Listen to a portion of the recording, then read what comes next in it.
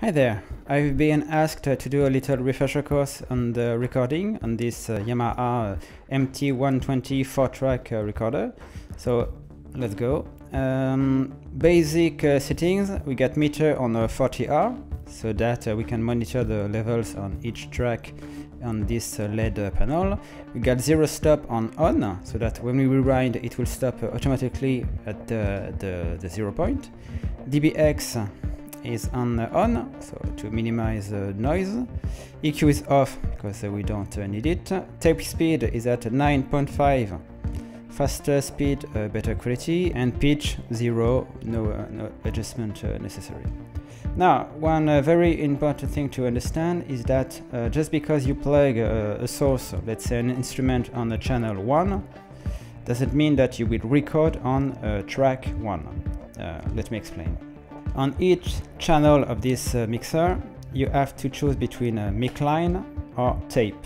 So on this first channel, if we put to a mic line, you can plug on the line input any instrument, or you can set the sensitivity to a mic and plug like a dynamic microphone like this one. Or you can set it up to tape, so that whatever was previously recorded on this track 1 will be played back on channel 1. So let's assume we want to record instrument on track 1.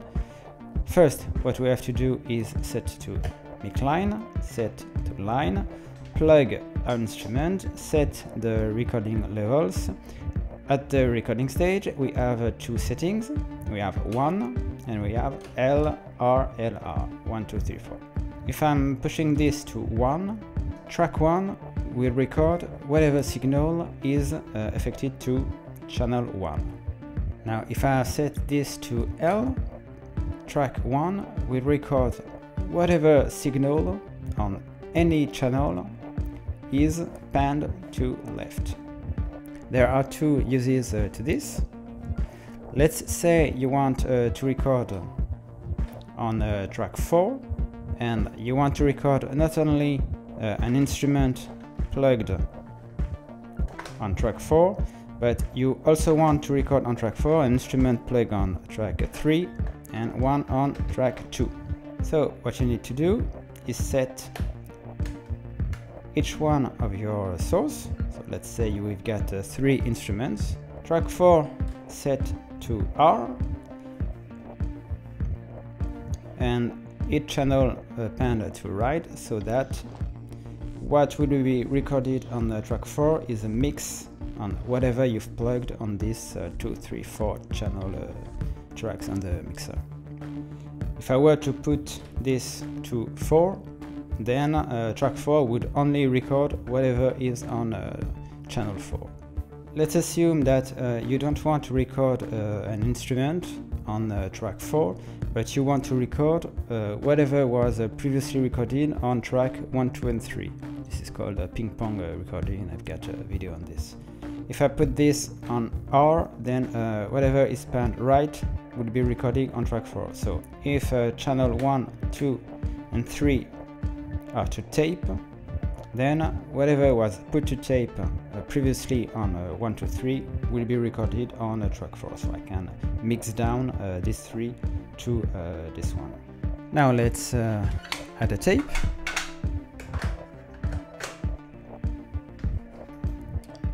Very easy to record anything. First, let's press rec. So now it's on pause and it's blinking. I'm choosing, let's say, to record on track 4, the channel 4 and 4, okay. Let's assume it's a mix line. I got something there. Now, when I press play, record will start. So these are the basics of recording on this multi-track. You can check out my other videos to know more about the aux send effect part or anything else, and I will resume my EP recording. See you.